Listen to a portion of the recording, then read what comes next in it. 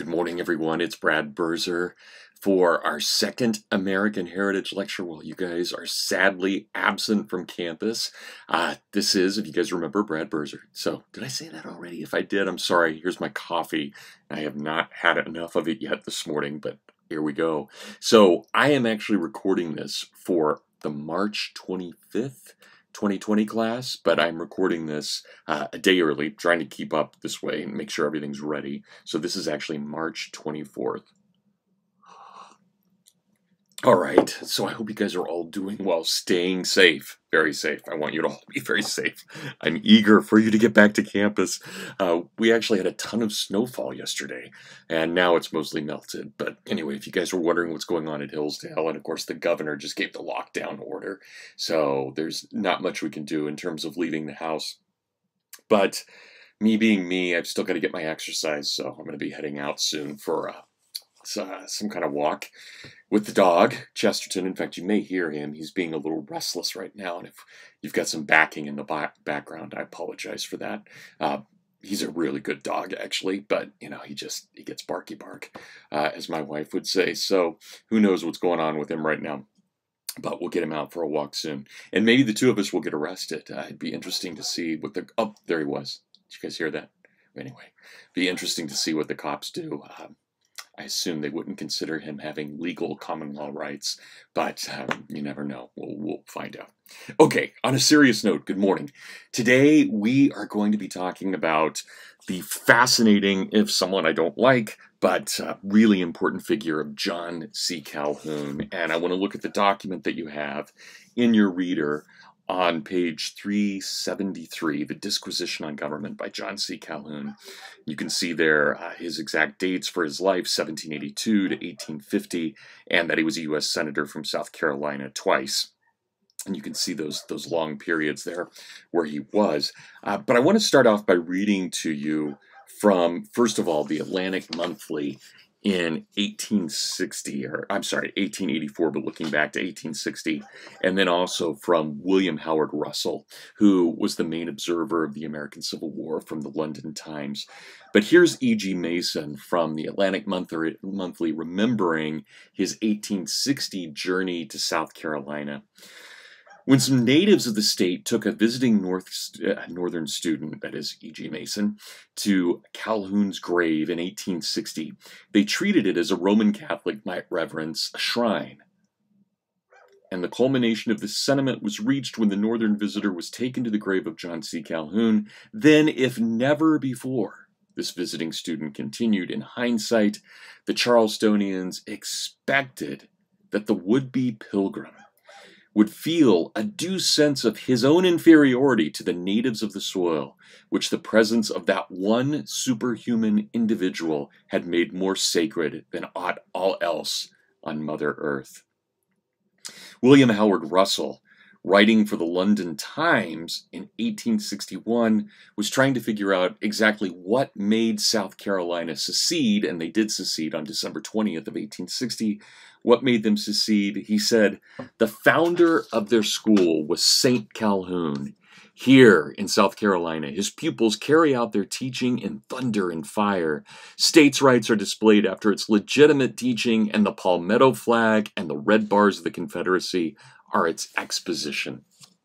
And that is really not an exaggeration. Everywhere that you would go in South Carolina, especially in that fall of 1860 and that spring of 1861, you would find the bust, as well as the memory and the ideas of John C. Calhoun. Now, whether or not those people who believed in secession actually got John C. Calhoun correct is another question. But that's what I want to talk about now. I want to talk about John C. Calhoun's ideas, what he's expecting, what he did expect, what he thought the nature of the Constitution and the government should be, and what role that played in leading towards the American Civil War. So John C. Calhoun is Scotch-Irish. He comes from South Carolina, and he ends up getting a scholarship to get a liberal arts classical education at Yale under the great Timothy Dwight, and Dwight's brother taken with John C. Calhoun. Calhoun himself, he's such a weird figure. in terms of his actual mind and intelligence, if we just separated that aspect of Calhoun from the rest of his personality and his being, I think that you could say that he is worthy of standing intellectually up there with Jefferson. He is truly one of the finest minds that America has ever produced. But if you want to look at John C. Calhoun as a person, he's pretty shady. If you want to look at him as a politician, he's extremely shady. And so there's always this weird aspect to Calhoun that when I look at him, I have a love-hate relationship with him. There are things about him I love, his ideas, not that I agree with them, but I think they're amazing. And then you look at his personality, and he's very disappointing, especially compared to some of the other greats of the day. John Quincy Adams was just a paragon of virtue, and that's not at all what we would call Calhoun as a slaveholder, as a Southern politician. This guy was really Machiavellian and really manipulative. He betrayed Andrew Jackson, really not literally, but symbolically stabbed him in the back. Just a really nasty person as a person. But again, as nasty as he was as a person, he was brilliant as a thinker. So if we look at his disquisition on government, which is usually regarded as his most famous writing, and he definitely had a lot of writings and was involved in a lot of the intellectual arguments of his day, and we start there on page 373, we see right at the beginning, "But government, although intended to protect and preserve society, has itself a strong tendency to disorder and abuse of its powers, as all experience and almost every page of history testify. The cause is to be found in the same constitution of our nature which makes government indispensable. The powers which it is necessary for government to possess in order to repress violence and preserve orders cannot execute themselves. They must be administered by men in whom, like others, the individual are stronger than the social feelings, and hence the powers vested in them to prevent injustice and oppression on the part of others will, if left unguarded, be by them converted into instruments to oppress the rest of the community. That by which this is prevented, by whatever name it is called, is what is meant by constitution in its most comprehensive sense when applied to government. Having its origin in the same principle of our nature, constitution stands to government as government stands to society, and as the end for which society is ordained would be defeated without government, so that for which government is ordained would, in a great measure, be defeated without constitution. But they differ in this striking particular. There is no difficulty in forming government. It is not even a matter of choice whether there shall be one or not. Like breathing, it is not permitted to depend on our volition. Necessity will force it on all communities in some form or another. Very different is the case as to constitution. Instead of a matter of necessity, it is one of the most difficult tasks imposed on man to form a constitution worthy of the name, while to form a perfect one that would completely counteract the tendency of government to oppression and abuse, and hold it strictly to the great ends for which it is ordained, has thus far exceeded human wisdom, and possibly ever will. From this, another striking difference results. Constitution is the contrivance of man, while government is of divine ordinance." And then if we jump over onto the opposite page, on page 375, right there at line 23, we find a quick discussion about democracy. The right of suffrage of itself can do no more than give complete control to those who elect over the conduct of those who have been elected. In doing this, it accomplishes all it possibly can accomplish. This is its aim. And when this is attained, the end is fulfilled. It can do no more, however enlightened the people, or however widely extended or well guarded the right may be. The sum total then of its effects, when most successful, is to make those elected the true and faithful representatives of those who elected them, instead of irresponsible rulers, as they would be without it, and thus by converting it into an agency and the rulers into agents to divest government of all claims of sovereignty and to retain it unimpaired to the community. So there is a role for suffrage. It maintains a kind of barrier against those who would abuse their power, and we can withdraw our vote and therefore withdraw our support for those who would abuse us. Now, a lot of what I just read sounds like gibberish because, like so many great thinkers, for better or worse, Calhoun is really using much of his own vocabulary, and he's defining words in ways that we wouldn't necessarily. So let me break this down and give you the 5 points that I think are necessary to understand Calhoun's political thought. And you do need to understand his political thought. Again, I'm not asking any of you to agree with it or to like Calhoun, but he is a first-rate mind, and if nothing else, no matter how decrepit he was as a person, we owe it to him because of his brilliance to understand what he's trying to do. Plus, it'll help us understand why the South was ready to move towards civil war and did actually move towards civil war in December of 1860. So before I get to those 5 points, I want to make what I consider to be a fascinating prelude to John C. Calhoun's arguments on states' rights and decentralization. And that is, if we look at John C. Calhoun in the 18 teens, we find him not only as Secretary of War, but as a representative from South Carolina. We find him as, ironically, perhaps the single most nationalistic, centralizing person in all of government. He is a war hawk. He desperately wants war against Great Britain in the War of 1812. But one of the reasons he wants war so badly is that it will give an excuse to be able to nationalize federal programs and to centralize the power of the federal government. Now that sounds really weird because we just read that he wants decentralization. But something fundamentally changes in the nature of Calhoun, and it probably changes during the Missouri Compromise of 1820, which we're not going to talk about right now, but we will later. But I want you to just keep that in mind, that there's a kind of watershed moment in American history, this switch from an understanding of what government is through the Compromise of 1820, and we'll get to that in a little bit. But here we have John C. Calhoun, Secretary of War, in 1817.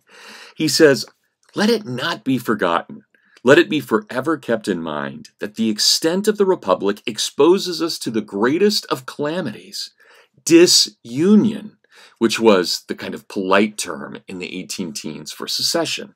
Disunion, right? The breaking up of the Union. Calhoun warned, as Secretary of War in February of 1817, "We are great and rapidly, I was about to say fearfully, growing. This is our pride and danger, our weakness and our strength.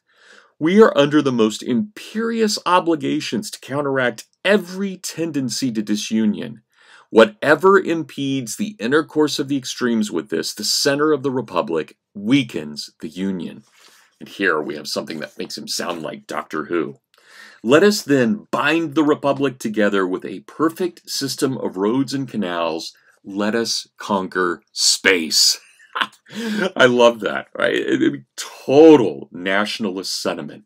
We can conquer space. And that, of course, means, as we've talked about in class, though it's been a while, remember, space and the West are terms basically meaning the future of the Republic, which means the history of the Republic and the history, therefore, of all republics. So we need to bind this Republic together with a perfect system of roads and canals. Let us conquer space. So that's Calhoun prior to the Missouri Compromise of 1820. But then we have that compromise in 1820, which was led by Clay, Henry Clay. And with that compromise, we have Missouri coming into the Union. Should have been a northern state, but had the population of a southern state. So we get this compromise in which we have a slave state in the middle of the northern states of the West. And it looks like the West will now be populated by slavery. And yet there seems to be such opposition to that in the North that people like John C. Calhoun grow extremely fearful of the federal government, realizing for the first time that if the federal government can be used to protect slavery, it can also be used to take down slavery. And at that point, Calhoun seems to change in his own ideas, and he starts thinking much more about an idea of decentralization or perhaps disunion, though I don't think he ever actually goes as far as disunion, because he has this belief of the republic that is deeply, deeply Roman, as we'll see here in just a moment. And that republic will, through its own decentralization, prevent its own breakup through further decentralization. In other words, the decentralization that Calhoun envisions is really a kind of never-ending decentralization. So here are the 5 points that are absolutely necessary, fundamental, to understand John C. Calhoun's vision of government. Number 1, there never has been, and there never can be, and there never will be an actual state of nature. So immediately, Calhoun is challenging Hobbes, he's challenging Locke, and he's challenging Rousseau. Anybody who says there's a state of nature, Calhoun says, is either a fool or he's playing games and he's manipulative. He writes, "But such a state of nature is purely hypothetical. It never did nor can exist. It is inconsistent with the preservation and perpetuation of the race. It is therefore a great misnomer to call it the state of nature. Instead of being the natural state of man, it is of all conceivable states the most opposed to his nature, the most repugnant to his feelings, and the most incompatible with his wants." So Calhoun says we have to throw out all of Hobbes and Locke and Rousseau, but I should also have made the leap already. That means we have to throw out Jefferson, too. And all of those theorists who believe in a state of nature are just dead wrong. And Calhoun's argument is this. Not only is it contrary to the state of human nature and the possibilities of human nature, but if we look mythically and historically, there has never existed a state of nature. If we go all the way back to the creation in the Garden of Eden, when we go back to Genesis 1, we see that God creates with order and authority. We look then at Genesis 1, 2, and 3, and we find that God has not only created with order and authority, but when he creates man, he immediately gives man 2 things. The duty to name all things, there's a law, institutionally, no state of nature, and to have stewardship over nature itself. And then in chapter 2, we get a third thing. That is, when God creates woman out of man, he makes the first institution, the institution of marriage or family. So Calhoun's argument is if we look at our own mythological, religious, theological understanding of society, we don't ever have a state of nature. And it is repugnant then to argue that there could be a state of nature. And he takes it a little bit further. He says we don't even have to think about Adam and Eve and the fall in Eden. We can look at all of human history and we never find a state of nature except in purely barbaric societies, ones in which there is just nothing but savagery. Instead, there are always orders, there are always rules, there are always habits, there are always norms, there are always customs, mores, that hold people together. Even if there's not a formal system of law, there is always an informal system of law. So number 1, there can never be a state of nature. And all theories that begin with a state of nature are therefore, for Calhoun, null and void. And we have to think about, all right, what does that mean then? So number 2, what do we find is point number 2? We find that God ordains government to protect his order. So number 2, God ordains government. We as human beings have absolutely no choice in the matter. We do not get to choose between no government and government. We only get to choose among various forms of government. God demands it. It's in his very being and in his very nature that there is order. That order must reveal itself in the governance of man over man and in the governance of God over man as well. So never can there be a possibility of no government existing. Calhoun writes on this: liberty must and ever ought to yield to protection, as the existence of the race is of greater moment than its improvement. And, contra Locke, that is counter to everything Locke said, governments have absolutely no right to grant liberty, as liberty is a reward to be earned, not a blessing to be gratuitously lavished on all alike, but rather a reward reserved for the intelligent, the patriotic, the virtuous, and the deserving. So, God demands government. Government is a natural function that comes out of creation itself. But point number 3, and this should have been obvious in point number 1, even though man has no choice over being governed, he has every choice in the world to choose what form of government he so desires. And God probably doesn't pick favorites when it comes to types of governments. It could be a monarchy or an aristocracy or democracy. It could be an oligarchy. It could be whatever form of government makes sense to the people at the time, and God will probably be okay with that. Now, if we had to pick and choose, Calhoun would definitely choose a republic, and a very complicated republic is the highest form of government.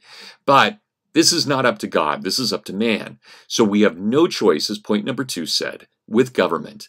But number 3, we have every choice in the world of what government we create. And Calhoun uses the term here, constitution. So when he says government, he means that thing of which we have no choice. God demands it. But when he says constitution, that is our choice, our free will, determining what kind of ordinance and government we want over us. So he says, constitution is the contrivance of man, while government is of divine ordination.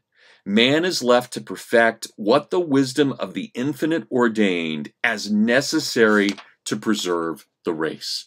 So man gets to choose his own constitution.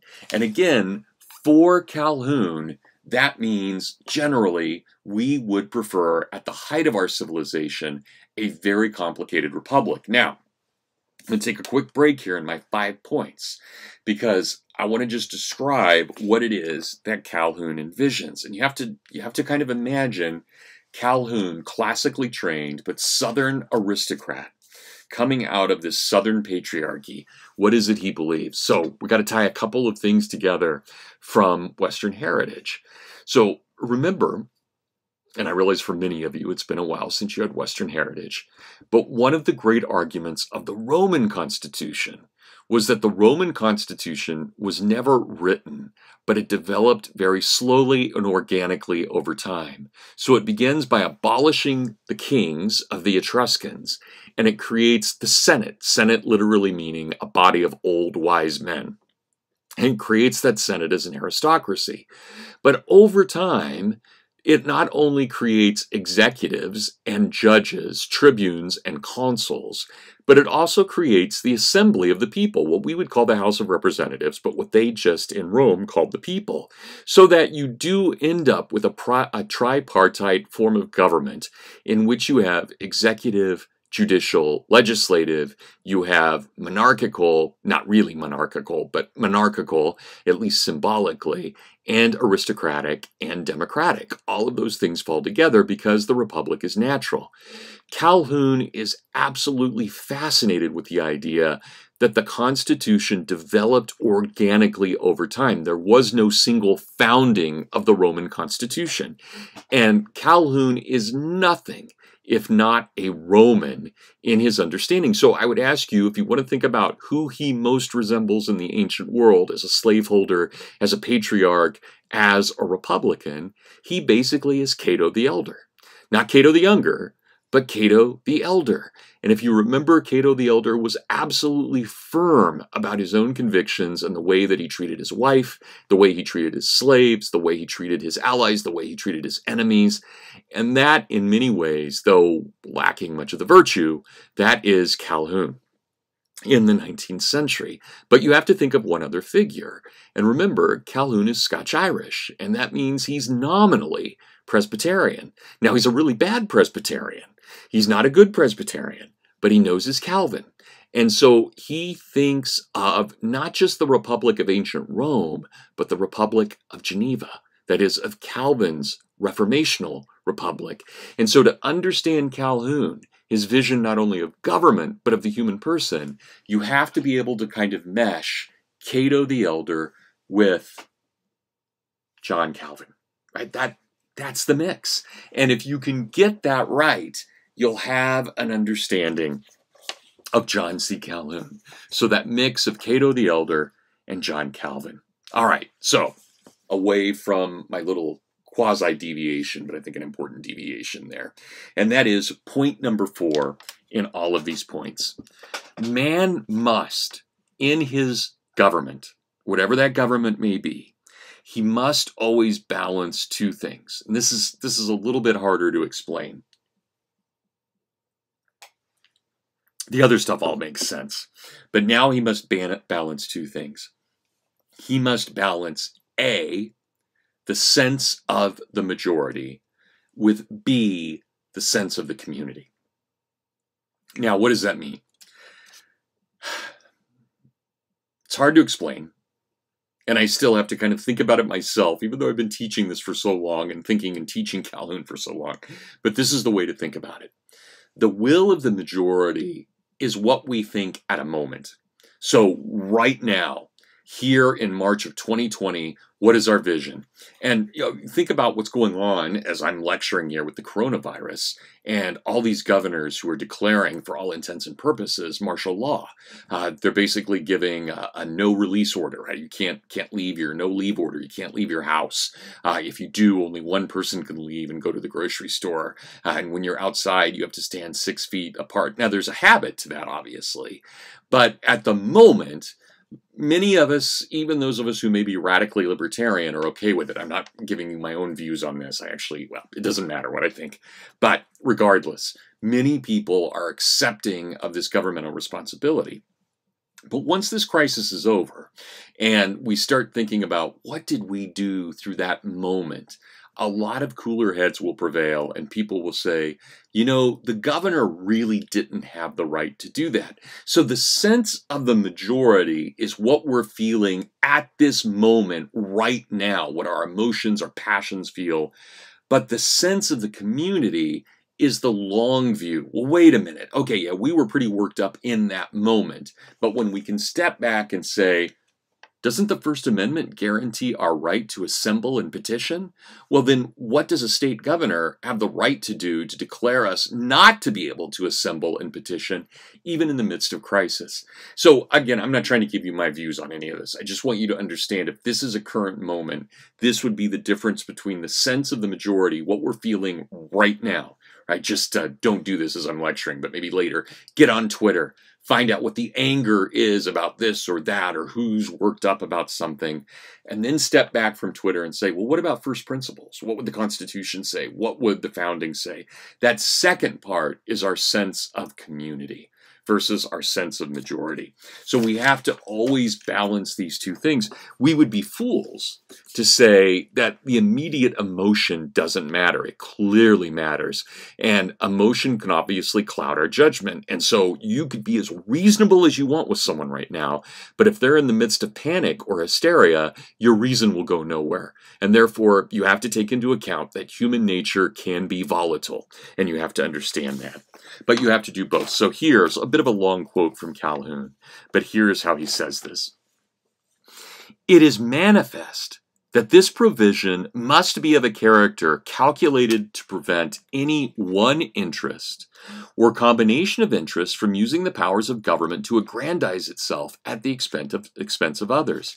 Here lies the evil. And just in proportion as it shall prevent or fail to prevent it, in the same degree it will erect or fail to effect the end intended that can be accomplished. There is but one certain mode in which this result can be secured, and that is by the adoption of some restriction or limitation which shall so effectively prevent any one interest or combination of interests from obtaining the exclusive control of the government as to render hopeless all attempts to direct that end.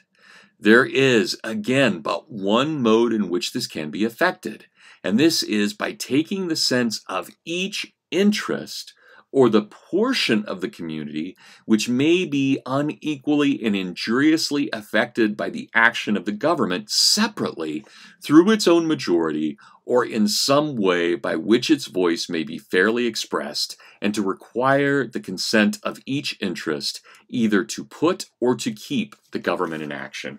So we always have to have that balance, that sense of majority, that is, what are we feeling right now, with that sense of community, which is our first principles, that is going back to right reason.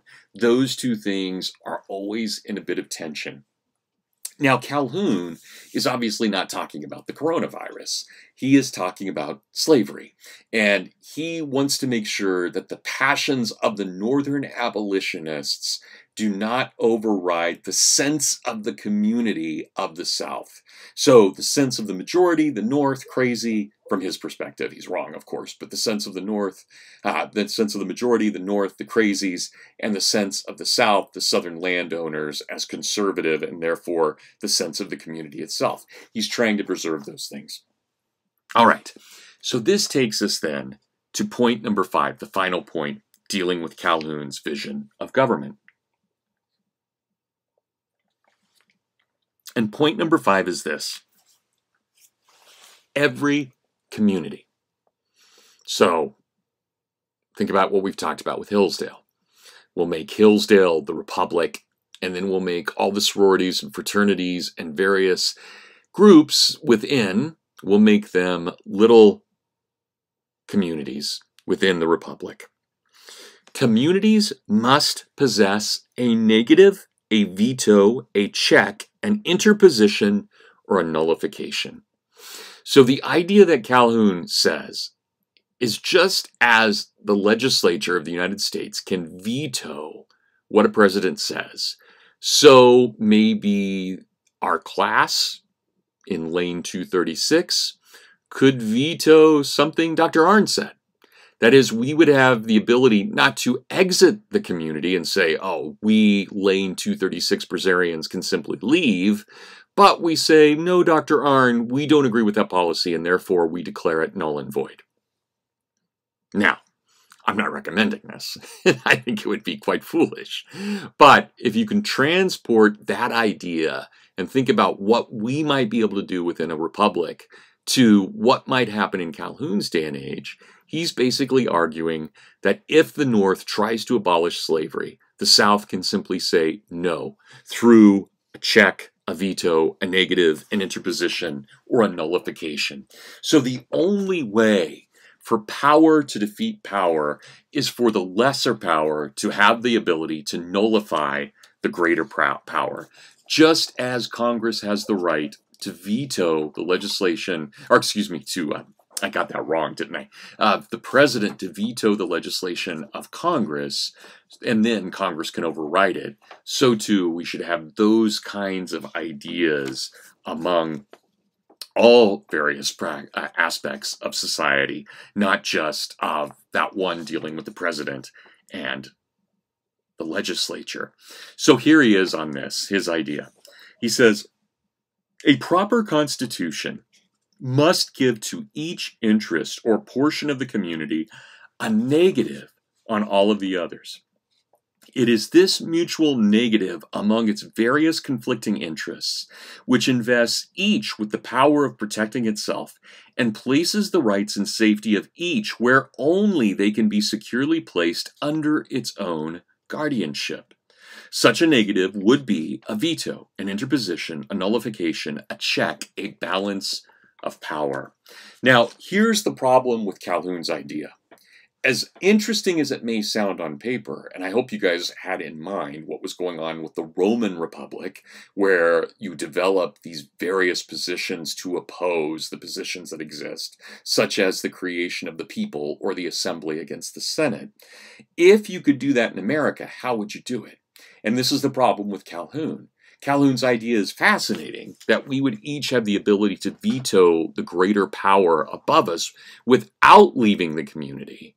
But how would we actually make it work? That is, what would we do to prevent the federal government from abusing its power besides just simply saying no? And Calhoun never really gives us any kind of idea of what that might be. That is, how we might actually go about nullifying or interposing or trying to stop what the federal government is doing. Now, South Carolina, under John C. Calhoun's leadership, does attempt to nullify the federal tariff law in the early 1830s, but they are unsuccessful in doing so, and in large part because Andrew Jackson responds very, very swiftly, and for all intents and purposes threatens to put South Carolina under martial law to prevent them from nullifying this federal law. And the issue is really a quiet one, well, loud if you're a Southerner, but quiet as far as the country goes, all the way up until the Civil War. But Calhoun has been dead for about a decade, almost exactly a decade, when the Civil War erupts. So here's the funny thing about this. And remember, as we started now, what time is it? Basically 35 minutes ago. And I read to you this idea of Calhoun being Saint Calhoun, being the patron saint of the South. So all of these Southerners are always quoting Calhoun and at least using him as this image. But it's not actually clear that Calhoun ever believed in secession or leaving the Union. I think a stronger argument would be that Calhoun always remained in some weird way a nationalist, but a nationalist who wanted so much to decentralize the government as though he might look as though he's a secessionist. But that's mostly because he's never able to articulate convincingly or fully what his vision of a veto or a nullification or a check or his balance of power may be. Regardless, those are the 5 points. So let me sum those up again, especially for those of you at home taking notes. Number 1. There is no state of nature, never has existed, never can exist. Number 2, God ordains government without the choice of man. Man does not get to choose whether to believe in government or not. God has ordained it as a part of his own nature and a part of his own creation. Number 3, man then chooses his form of government, and that is what Calhoun labels constitution. How do we constitute that governance? And in that, we have every choice in the world. And for Calhoun, the best form of a government is the republic, and a very decentralized republic, and a republic based on kind of the wisdom of the aristocracy. Point number 4. Every government, whatever type it is, must understand that in some way it has to balance the interest of the majority with the interest of community. That is, the sense of the majority, the immediate, the here and now, the passions, with the sense of the community. That is, with the logic and the first principles of that community. And finally, number 5, all communities must not only can, but must actually possess that negative, a veto, a check, an interposition, a nullification, some form of a balance of power. And only then will we have a truly effective republic. So Calhoun is envisioning a small but effective government. And certainly he's envisioning the idea of having a relatively strong understanding of things. Okay, now I want to switch something here. And I haven't done this yet, so let's hope this works. I am going to turn on, if it lets me. Actually, it's not going to let me. I had to do that earlier, I guess. Okay, you guys, I'm going to stop for one moment, pause, and then I'm going to add in, as you'll see here in just a moment, I'm going to add in the screen for our last few minutes of class. Okay, hold on. I'll be right back. Okay, guys, I'm back. Hopefully this is working now. And I just wanted to show you, I don't see myself, so maybe I'm not doing FaceTime now, but I hope that you can see the screen here. And I have right in the middle of this title slide, the shattering of the Republic. And I'm not going to go through all of this right now, but I do want to go through a little bit. So these maps actually, and I don't know if I have to do this for copyright reason or not, since this is public, but I do want to give a footnote here. These maps come from about 20 years ago. They were the maps that came with the Tyndall and Shee volume America Narrative History from W.W. Norton. So if there's any representative from W.W. Norton, I apologize for using this without express permission, but I'm assuming under fair use, I have the right to do that. And there's Brad's attempt at legalese.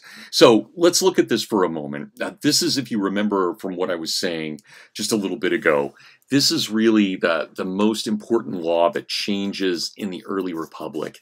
And of course, we've already talked about slavery, and I have that lecture posted here on YouTube if any of you want to go back and look at that issue of slavery. But I do ask you to remember, and if you guys will think back, I gave you two names, Rufus King and William Pickney. And I said, you need to write these names down now, but we won't get to what they actually do for a while. And here they are now in our last few minutes of class. So what we have here is a map of 1819 and 1820. And you can see here, and I hope this is recording properly, but I'm pointing to Missouri, which desires in 1819 to come in as a slave state. And notice where it is geographically. It is a strange northern aberration because there it's kind of sticking up into the middle of these free areas.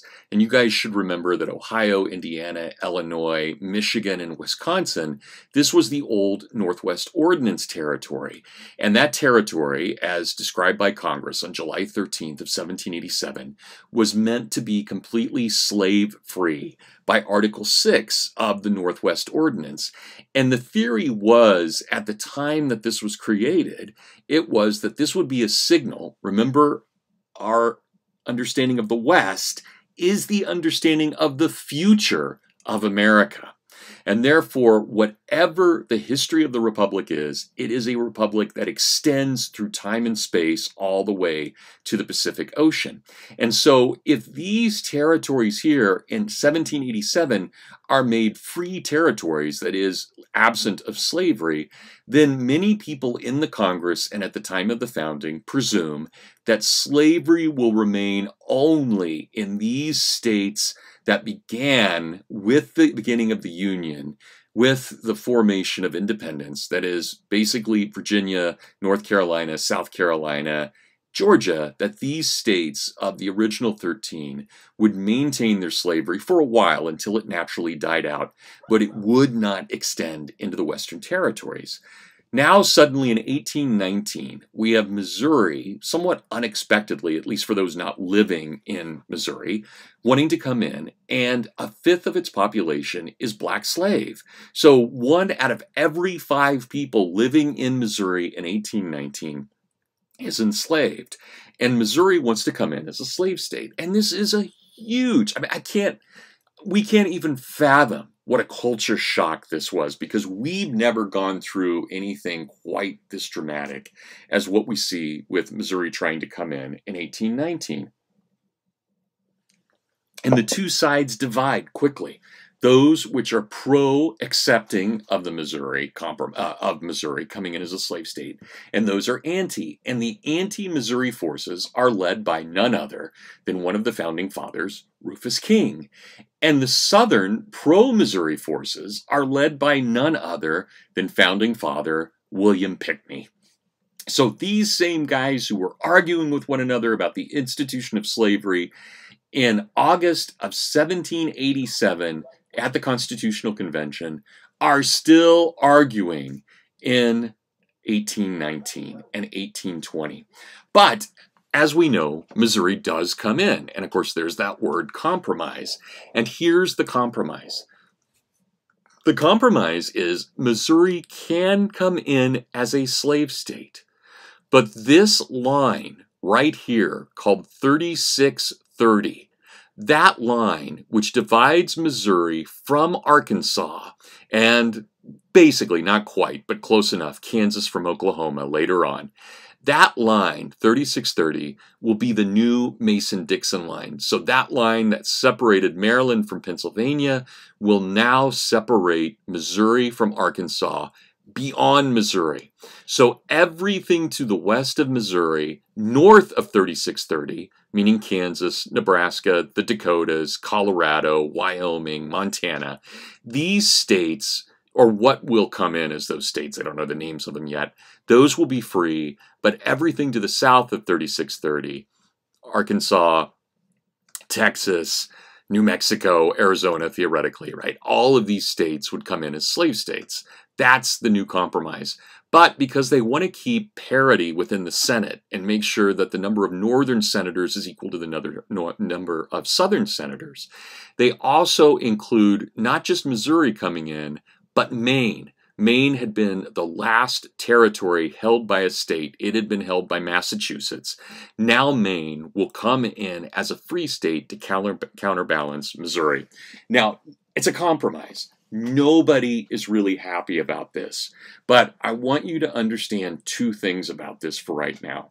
Number one, the Missouri Compromise and the whole debate around Missouri in 1819, 1820, and 21 is the single most polarizing thing to happen to America since independence itself.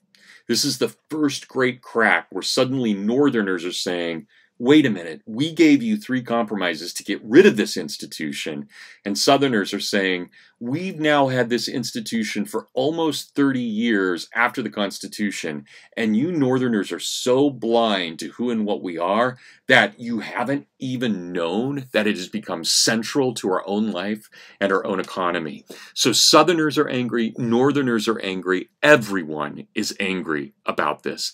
And the country will really not heal all the way up until the Civil War. And of course, then there's not a healing except through blood. But that becomes the Great Compromise. And this compromise of Missouri, and this is going to sound weird to us, but the compromise was so fierce that in 1820, when the compromise was made, people considered it to have constitutional weight. So they considered it almost like an amendment to the U.S. Constitution, even though the Constitution was not actually amended. But that's how strongly they felt about this. Okay, well, I think it's time to close our class. We've reached, I think, our time limit now, if I'm counting my time right, and I think I am, though I'm not totally positive. But I would ask all of you, so this has been our, even though I'm recording this on Tuesday, this is our Wednesday class. But I would ask all of you for our Friday class, which of course I'll record on Thursday, but I would ask all of you to read a number of things that we have in the selection on sectionalism in the Civil War. So I would ask you to read George Fitzhugh, Sociology for the South, Frederick Douglass, What to the Slave is the 4th of July, and I would like you to read the Lincoln-Douglas debates and also King Cotton. So please read all of those. So let me repeat those again. George Fitzhugh, Sociology of the South, Frederick Douglass, What to the Slave is the 4th of July. I would also like you to read the Lincoln-Douglas debates that we have here and King Cotton. All right, everybody. I hope this was coherent. I hope it works. I'll try and piece this together here in a moment. I'll find out if it all worked. But once again, please know that I miss you guys very much. I'm very eager for you to get back to campus. But I am also very prayerful and hopeful that we all stay very safe. And as always, love one another, be good to one another, don't drive your parents crazy, and tell them not to drive you crazy. We're all in this together. We'll make it, even though we're individuals at the moment. We are still a community. I love you guys, miss you guys, and God bless. I'll see you in 2 days.